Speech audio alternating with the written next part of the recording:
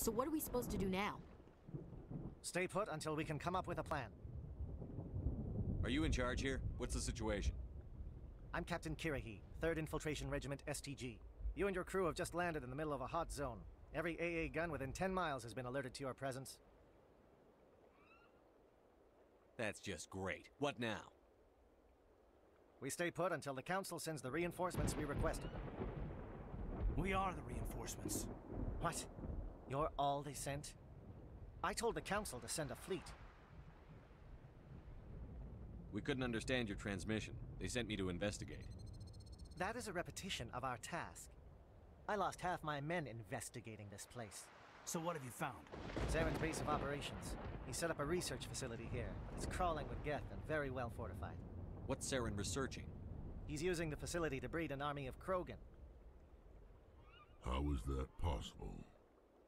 Apparently, Saren has discovered a cure for the genophage. What's so important about curing this genophage? It was the solution to the Krogan problem. We introduced the genophage to the Krogan population after the uprising, to quell their numbers. Without it, the Krogan will quickly overrun the galaxy. And these Krogan follow Saren.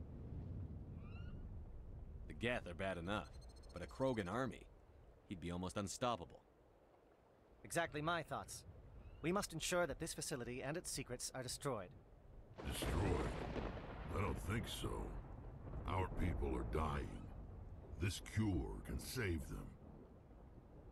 If that cure leaves this planet, the Krogan will become unstoppable. We can't make the same mistake again. We are not a mistake. Is he going to be a problem? We already have enough angry Krogan to deal with. He'll be fine. I'll talk to him. I'd appreciate that, Commander. My men and I need to rethink our plan of attack. Can you give us some time?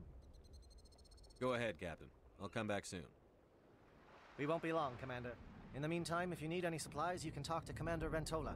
He's in one of the tents nearby. Looks like things are a bit of a mess. Yeah. I wouldn't be so worried if it wasn't for Rex. He looks like he's gonna blow a gasket. You think I should go talk to him? It wouldn't hurt. Well, it might, actually. Just do it carefully.